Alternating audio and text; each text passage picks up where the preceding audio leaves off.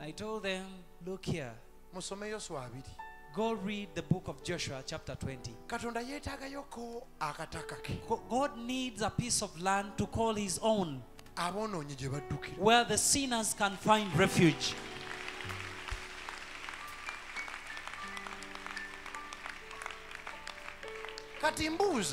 Now if I may ask all of you that argue and complain about what I do, if you came to this city of refuge and you were saved, why do you bar other sinners from entering where there is refuge? You lack the moral authority to deny somebody a chance. You can't chase anybody.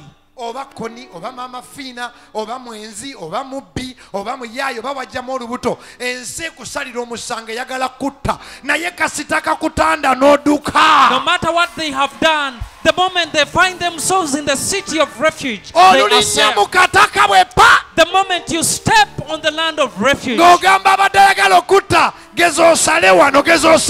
nobody can lay hand on you in the city of refuge. City of refuge. Gambe ekibuga eky'obubuddamu.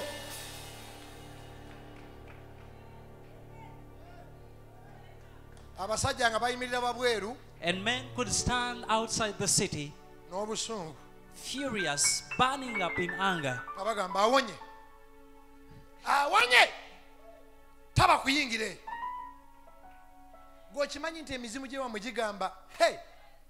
Your family demons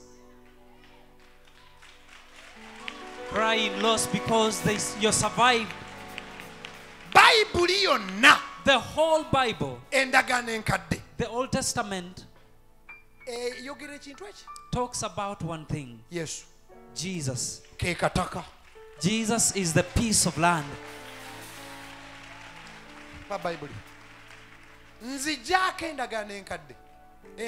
You may take from me the New Testament,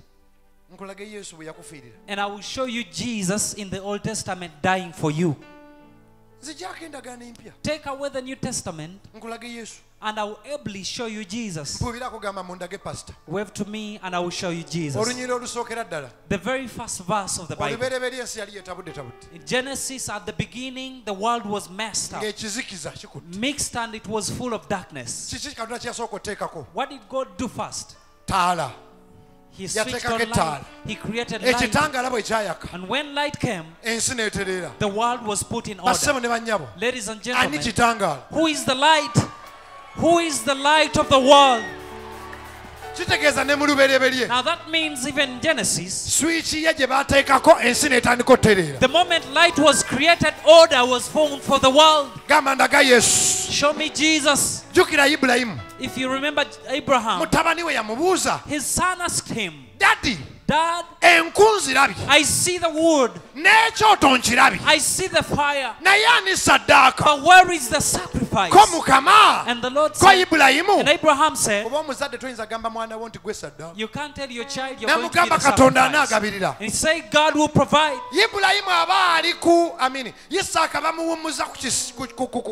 And at the spot when Isaac was on the altar, that's El, about to be killed. Lengera akaliga ka Katonda akatalina walema wadde nga teri akayize ng'ekawagamidde mu matabi. Mbuuza, Ibulayimu yakanoonya? Ibulayimu yakayiga? Olunaku lwe bakwata Yesu baamuyiga? Mbadde manyi baamusangawo ye kennyini ne yeewaayo ng'endiga ew'omubaazi. Jesus surrendered himself like the lamb that was held in the shrubs. Ekyamba ekyali kigenda okutta and the sword that was going to lay on Isaac was laid on the blameless lamb. He died in his place. Take away the New Testament and I will show you Jesus in the Old Testament. Do you remember the three boys? And the king asked, How many did we throw in the fire? In the book of Daniel chapter 3. And the king was told 3 men were thrown in the furnace. And the king replied, how come I see a 4th man? And the 4th man looks like the Son of God.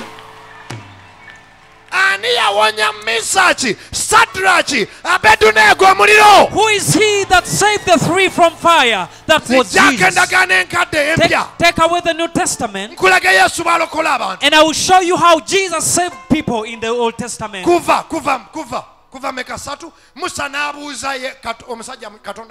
Exodus 3, Moses asked, what should I tell the people?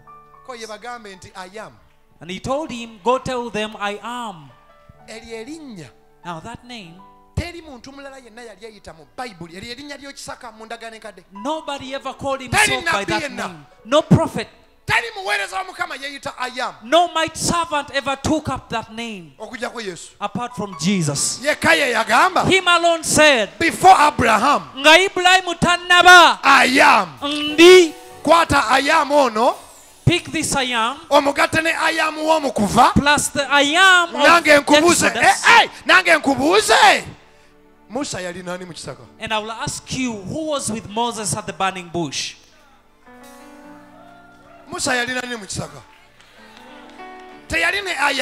He was with I am. And Jesus says before Abraham, that means even Moses saw Jesus Christ in the burning bush. Take away the New Testament, and I will ably show you Jesus died for his people. Do you remember the snakes? When the Israelites were beaten by snakes, Moses asked, what is it that I will do? And the Lord told him, make a cross, and on it make a cross, get a snake, kill a snake on it, make a cross, and kill a snake on it.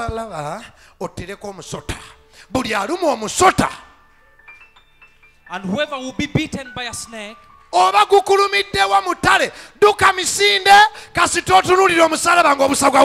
moment you look at the cross where the snake is, you will be healed. You may take away the New Testament, and I will show you Jesus died for his people. He died in the place of Isaac. He healed people from the snake bites. And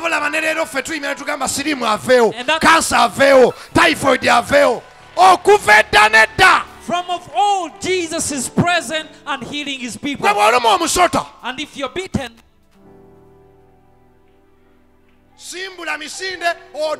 run very fast to the cross. Look at the cross. Leave that place healed. And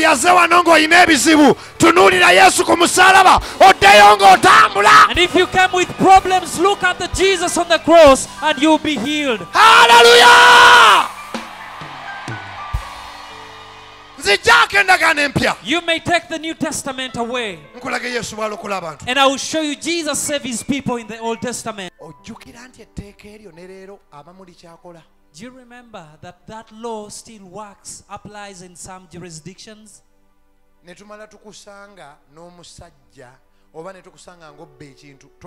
If we ever find you stealing in many places, you'll be killed. And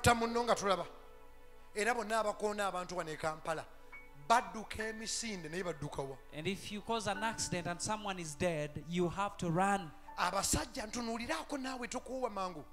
Abasajja bakwata etteeka paka mu Yokaana 2:8. Men obeyed the law to the letter up to John chapter 8. Baalikwata kuva yiri eri mu kuva baabali balireese mu Leviticus baabali bagenze paka balisaziza mu Malakayi balireese mu Matayo bagenze ne mu ndagaano empya bwe bakwata ng'ossa omuntu fiiraawo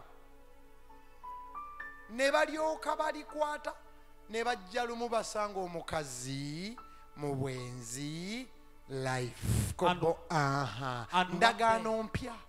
In the New Testament, a woman was caught red-handed in fornication. And the Bible says she was brought before Jesus. And they told Jesus, we caught her red-handed. You know the law, Master. Tell us, what is it that should be done to this woman? Jesus looked to the ground and he said, whoever has done nothing of the sort, ever, njagala yo abakuta mayinja mukwata mayinja gano na mayinja. Now these stones ga muntu were meant for somebody's life. Apprehended, found red-handed in fornication. Laba omukazi bwaddukira mu kataka. And this woman was able to run to the piece of land gye katudde, where the piece of land was seated. He's the piece of land. N'atuula n'agamba atakikolangako. And Jesus said, yabaasooka, actually yagamba yabaasooka, has never done such a thing, go fast. buli omu n'asuula ejjinja wansi. And everyone dropped their stones one bagenda by bati one. And they left in disguise, each one. toba kuddukira eyo. Thank God you made it to where he is. Buli ekibadde kyagala okutta kigenda kuddayo nga hey! Nga kiyomba nga kigamba wandifudde naye toba kuddukireeyo. Whatever it is that fixes your life will be disappointed. Olw'obudde tudduke. Yesu n'amugamba, And Jesus told the woman, omukazi, lady, ababadde bakuyigganya baliwa? woman, where are your accusers? Naye toddamu kwonoona. Go in peace, but sin no more. Ulira. Eyazze okusaba yekka awulire. Ekibi ekisinga ekyo kireme okubaako. So that greater sin may not happen to you. Ntunuuliraako n'omutima gwo gwonna n'amaaso go gonna. Look at me and listen intently to this. Ffenna twebuuza ekibuuzo. All of us ask ourselves, Yesu ayogera ku kibi ki ekisinga ekibadde kigenda omubaako badde bagenda mutta. what is the greatest sin Jesus was talking about? Ogamba otya omuntu Joshua nti ekibi ekisinga ekyo kireme okubaako? Kibi ki? How do you Babadde tell? bagenda kunzita. What is it that is greater than being Yesu killed? ayogera ku kibi ki? Jesus is talking about a certain kind of sin. What is Nali it? eruzira mu apa I was at Luzira Upper Prison ne bandaga abantu abali condemned and I saw the condemned section. ne bagamba abo babasalira gwa kufa And those who were condemned to death, tebakkirizibwa kuzannya ne bano. they are not supposed to mingle with the rest. Konze lwaki? And I inquired why. Nagamba babeera balwana natta munne mugenda muzza mu kkooti bamusalire ekibi kye ekisinga kye bamusalira. And because there is no greater judgment that can be passed against them, Already bamusalira gwa kufa. because they are waiting to be killed. Jaji anamuddamu mugamba nti era bakutta ogwokubiri. What is it that is a greater punishment? Kibi ki? Which kind of greater sin is this? Kiri H-E The greater sin is L hell. Geyeena. That is hell. Yesu yali alabula omukazi. Jesus was warning the lady Kubanga about ne hell. bwe nkutaasiza leero Because if I save you today, bw'oddayo n'oyonoona. if you go back and sin again, Era ojja kufa. you will die, Naye surely. okugenda mu geyeena kye kibi ekisinga okufa. But getting to hell is the greatest sin. Teeka omukono ku mutima tetujja kulinda nkyagamba Yesu. Muyitenga amanya amaanyi ge mugamba Yesu. Nkusaba obulamu obutaliggwaawo. Olunaku bwe ndiba nga nfudde mbeere mu bulamu. Nzirukira mu kibuga ekyo mu kataka ako. Erinnya lyange ndiwandiisa buto leero ku Easter mu kitabo ky'obulamu. Njatula sonyiwa ebibi byange ondokole. Ekibi ekisinga okufa kireme okumbaako. Kati wulira tokubangalo. Wulira. Sitaani n'akizuula And the devil realized nti ye baayagala okutta. that the people he wants to kill, Buli munyama gwe every Every prayer of his. Abakutta omunyama gwe bulungi ng'agenda gukuba amayinja ago twali mu Geyena, and then Jesus interrupts. Yesu n'abiyingiramu. Yali agenda okutta era and then Jesus interrupts. Nga buli kaseera abeera alina omukazi gwe yattira bbaawe n'amutira n'omwana we nga mukazi aweddemu mu Luka 7 Bayibuli egamba babeera bafuluma ekibuga nga Setaani atutta omunyama gwagutwala bbaawe yamutta omukazi amujjuza ennaku buli muntu ali mu kanisa eno nga Setaani yazingako famire y'obulamu bwo ng'alinga nga gye yateeka headquarter. I rebuke that devil in the name of Jesus. Kiwedde! Wulira. Give me that best piano please. Bayibuli egamba etya babeera bafuluma ekibuga Setaani atwala omunyama gwe oguziika atwala omunyama gwe laba Yesu naye bw'ayingira ekibuga. And Jesus was entering from the opposite direction. Nga buli Setaani gw'asaba Yesu amuzaamu obulamu. And whatever prayer he got, Jesus brought back life. Omukazi ekikulukuta emyaka 12. The woman with the issue of blood for 12 years. Abeera n'atera omutta Yesu omukazi naga kankwate ku kigoye kye omukazi n'awona. And the woman was healed. Setaani n'agamba naye bannange. And the devil said, nali ngenda kuchoma Mesaki Abednego ne Sadraki era Yesu n'abiyingira. Jesus always intervened. Okoye nnyoto kyalina ngalo. Oli muwala wa Yayiro, muwala we mutabani we. Muwala we kaali kafudde omusujja era Yesu n'abiyingiramu. Yakwata omunyama gwe bakuyita Lazaro.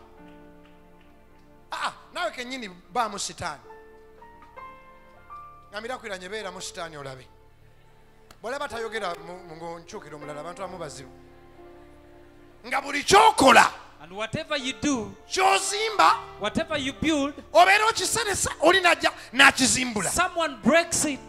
Yasuula omusajja eddalu. He made some man run mad.